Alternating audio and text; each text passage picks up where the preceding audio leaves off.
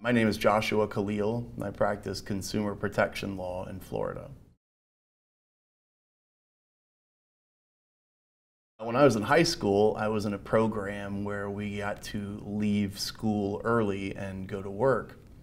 And I got a job at a law firm here in town as a runner. And I stayed there for 6 years until I went away to school. And I was fascinated by these people and what they did. There is an outstanding staff at Farah Farah. You know, I've worked at other law firms in the past and had my own law firm for a while, and there's really something to be said about a responsive and efficient support staff. It makes my job a lot easier, and it results in a better result and benefit to the client. Some would say I'm tenacious, I guess.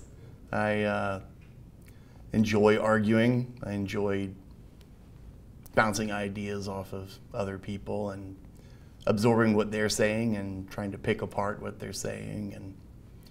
And I know it sounds cliche or even cheesy, but I absolutely believe in the rule of law and the beauty of the law.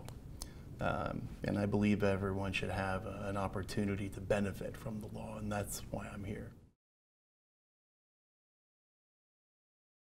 Usually it's calm down, you know, not to sound like they're being frantic or anything, but when people have a claim, when they've been damaged or, you know, hurt, or they've lost money, or their property has been affected, you know, it affects you because you work hard for the money you use to pay for these items. And I want to let them know that, you know, someone out here is going to try to get things straight for you and make sure that people are not allowed to take advantage of you.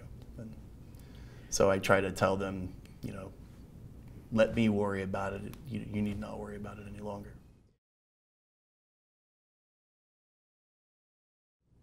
I think it's expectations, really, which is another really important role of an attorney, is to manage the expectations of a client. You know, I don't want people thinking that they're going to get rich off of a particular case when the damages are, you know, relatively low, or when the damages are capped at a certain amount. So I have to keep things realistic for the client. I think the best piece of advice I could provide to my clients would be, don't ever be afraid to call me with questions.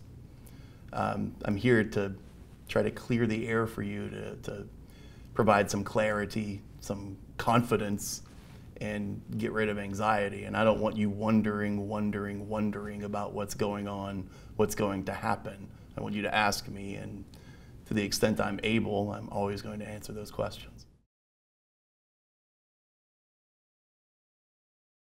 My work ethic is, I don't like to leave things unfinished or incomplete. I like to have things done and nice and tidy and wrapped up at the end of the day. So I don't like to let things linger. I enjoy barbecuing, smoking meat, and playing in a band. I play in a band with my wife and 2 other friends of ours who play rock and roll covers, and it's lots of fun. My favorite quote comes from Richard Nixon when he resigned the office of the presidency. He gave a farewell speech to his staff and explained that, you know, when things don't always go right, you should seize it as an opportunity and recognize when things are bad that things are always going to get better. And specifically, he said, it's only if you've been in the deepest valley can you ever know how magnificent it is to be on the highest mountain. And that instills me, and I hope others, with a great deal of hope.